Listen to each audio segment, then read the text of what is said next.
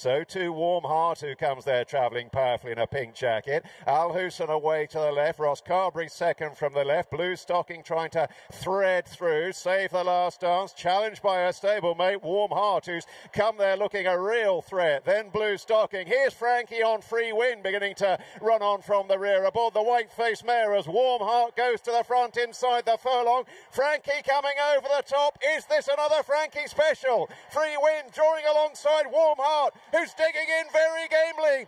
Inches either way. Desperately close between Warm Heart and Free Wind at the end of the Yorkshire Oaks.